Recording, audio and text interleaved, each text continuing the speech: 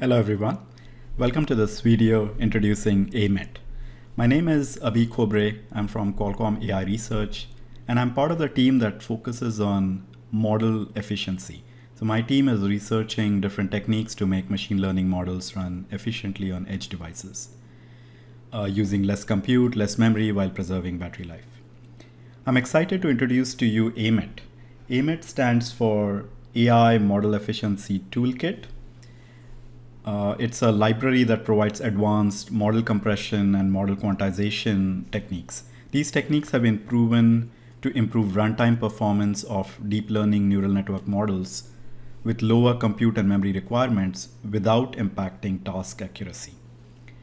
AIMET is designed to work with both TensorFlow and PyTorch models.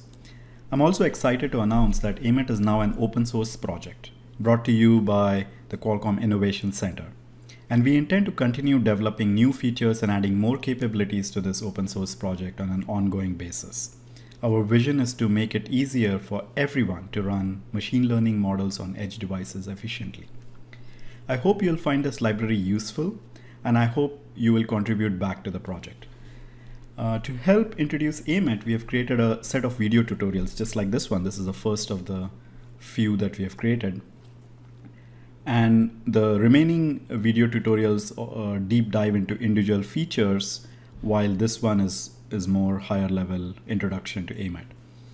I would like to thank Sangeeta Siddegoda from my team who helped me put together content for these videos. So let's dive in.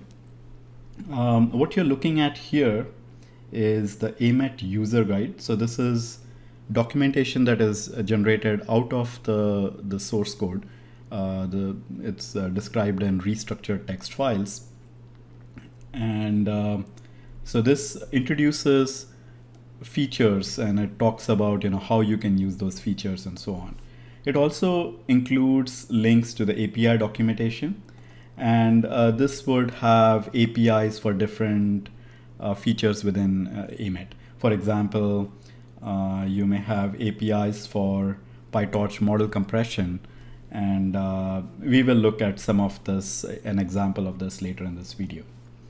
So let's talk about what is AIMET again. So we discussed that it has compression and quantization techniques, and the way it is designed is it's supposed to work well with TensorFlow and PyTorch models. It stays disjoint from PyTorch and TensorFlow, so it works on those models, but at the same time the users can use their existing training pipelines, use their existing evaluation pipelines. So it, it sort of takes a model, let's say a PyTorch model, and it makes modifications to the model, but it results in an equivalent PyTorch or TensorFlow model. So you can take that model and do pretty much whatever you could do with the model you started with. Like for example, you can evaluate or you can fine tune with it. And then eventually you can take that model to a target.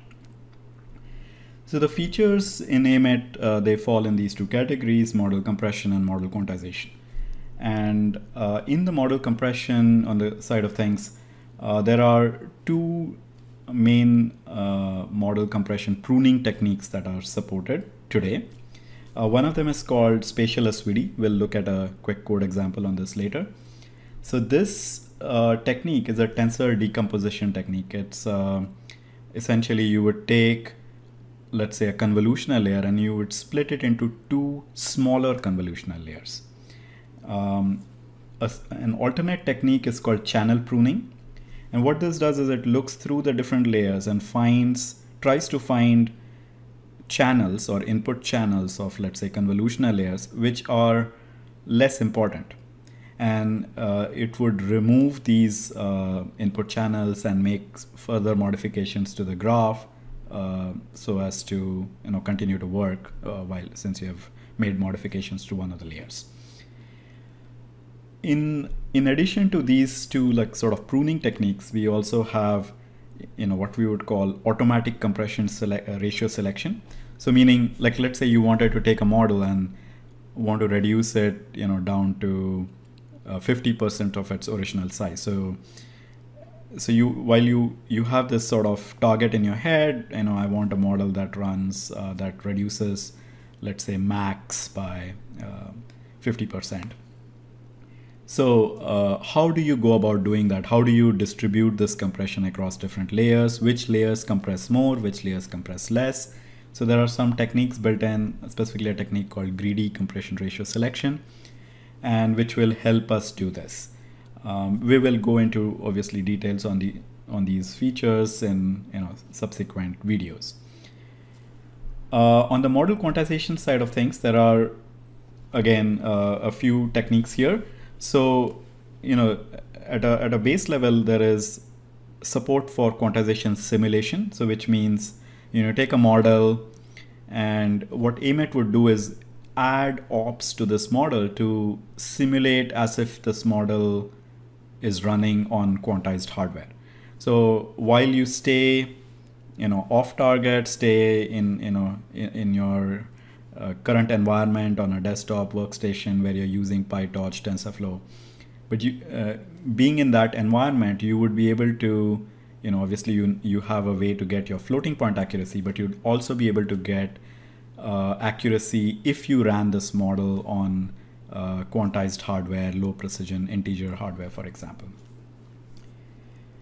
So with this simulation, you get this ability to get analyze what would be the performance of such a model on target. But it also allows you to further train the model, which we call fine-tuning, to improve this accuracy. So the model will learn to counteract the effects of this quantization. Along with this quantization simulation, there are a couple other techniques, and these techniques actually don't require fine-tuning. So one of the techniques is called cross-layer equalization. So what we have observed is for certain models, especially the MobileNet family of models, if you look at some of the layers in the model, you would see that there is a large variation in ranges, amplitude ranges across different channels of that layer. And so what this technique does is it tries to equalize them by folding some of the amplitude into the subsequent layer. And this helps improve quantization performance because you're generally quantizing layers as a whole. And so having a set of parameters that can work across channels is very beneficial. Counterpart to that technique is called bias correction. So what this does is that we observe that quantization tends to introduce like a shift in the outputs of layers. You could also call this bias, not to be confused by the layer bias. And it, what this technique does is it measures this shift and it sort of corrects the shift using the layer bias. I hope I didn't confuse you there. So we'll look into details of these techniques more in later videos. So let us dive into a code example just to see a peek into how AIMET generally works. So let me bring up my editor over here. Okay, it's an empty screen at the moment. I'm just setting up some of my environment. Okay, so let's say we want to use the spatial SVD model compression technique. So let's start with some imports. I cheated a bit and pasted these. So let's take a look at what these imports are. So some standard imports, here we are going to use PyTorch model. So we use PyTorch, but also we would take standard ResNet 18 model from Torch Vision. These are pipelines for evaluation and training that I already have. So a user would generally have. And then from the AIMET side, here we are bringing in this compress module, and this would have the APIs for us to compress. And there are some definitions and some parameters that we'll look at, and these would help us control how we compress the model. So let's start by getting a Torch Vision ResNet 18 model. Let's say we want to use a pre-trained model, and let's say we put it on GPU to speed it up. So this model has been trained with ImageNet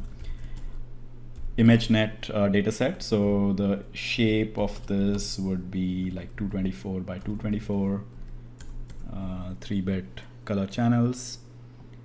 Okay, so now we start by, before we, we want to compress this particular model, but we want to set some parameters for it. So the first set of parameters are for this automatic compression ratio selection. So in this example, we are going to use automatic compression ratio selection. So there is this technique which we will go in detail later. It's called greedy. So the only thing that we are going to specify right now is this target compression ratio. So for example, if I say I want target compression ratio to be 0.8, so that means that, what I'm trying to say here is that I want the model to be compressed to 80% of its original size. Or in this case, like we would choose whether we want to focus on size or we want to focus on compute, like multiply and accumulates, right? So that's another parameter here. So what we are going to do is we are going to do automatic selection. So I'm going to do some more. Let's set this up. Okay, so now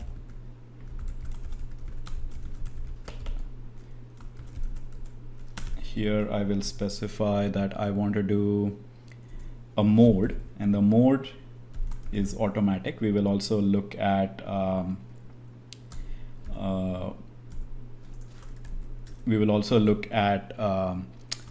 manual mode later on in some other examples. So here we are saying that the mode is automatic mode, and we want to use the parameters that we already created.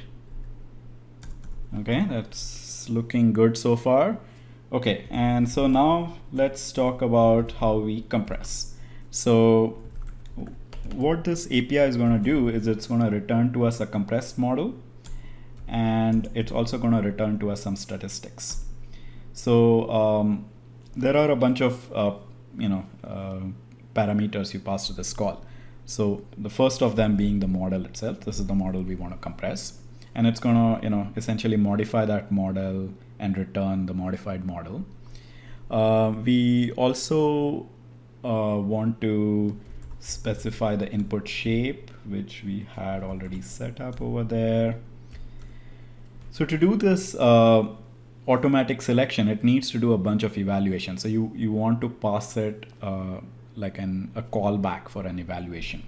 So we will look at a little bit detail on how this callback looks, but it is pretty much like a callback where you give it a model and will give you back a score. So here is a callback that I already have, and I could specify it, how many iterations do we want to use for this evaluation. Let's say I say none, which means use all the iterations that for the dataset you have for evaluation dataset. And then we want to say compress scheme. So here we will basically say that we want to do spatial SVD. So the same API can be used for different compression techniques like channel pruning later on. So we are essentially saying please use spatial SVD. We talked about what we called cost metric. So this is essentially, you could either say I want to optimize memory or I want to optimize MAC, multiply and accumulate. So let's say we want to optimize MAC at the moment, and then we just simply pass in those parameters that we had already specified. So that is it. So we make this one call, and lo and behold, we are going to get back statistics and a compressed model. Now this compressed model that is returned to us is another PyTorch model. You input one PyTorch model and you get back a different PyTorch model. And obviously the model would be different. We would look at how it is different in the model compression video. But what I want to sort of emphasize is this is just like another PyTorch model. You can print it. You can also pretty print the stats to see what this particular compression call did. You can like do like a torch.save on this model, on this compressed model. You can export it to Onyx. Pretty much anything that you can do with a regular PyTorch model, you can do with this compressed model. So I think essentially what that helps you is, like, if you wanted to evaluate this model, it's simple. Like, you can just call your own existing evaluation pipeline, and you can basically say, hey, please evaluate this model and give me a score. So this is basically saying use all the possible data sets and use CUDA. I can also like train the model, say, you know, train it for like, let's say 15 epochs. So the reason you would want to train your model after compression is generally compression, depending on how much you compress a model, will reduce, you know, you'll see a dip in accuracy, and obviously it's a trade-off. So if the more you compress a model, the sharper the dip in accuracy. Of course, certain models, like, you know, let's say VGG models, are, you know, very compressible, and you can, you know, compress to a certain extent without losing accuracy. Whereas others, you know, you would, like ResNet 18 is a fairly efficient model. Compress a little bit and you're going to see a dip in accuracy. But not to worry. I think you can, what we have generally observed is, if you train the model further, and obviously training the model involves choosing the right hyperparameters and so on. But if you train the model, and, you know, obviously you have to babysit that a bit, but you can recover back, you know, most of the accuracy, if not all the accuracy. So depending, again, generally for spatial SVD and, you know, ResNet type models, you could pretty much compress it to 50% of the max, and, you know, get back to within 1% of where you started from. So yeah, I just wanted to sort of show you this quick example. I hope you appreciate that it's fairly simple to invoke AIMET to compress your models. And you would also notice that we sort of like specified certain parameters here, but we are going to go into more details on these parameters when we look at the model compression video itself. So hopefully that was useful for you, and I hope you will check out the rest of the videos in this series. Thank you for watching.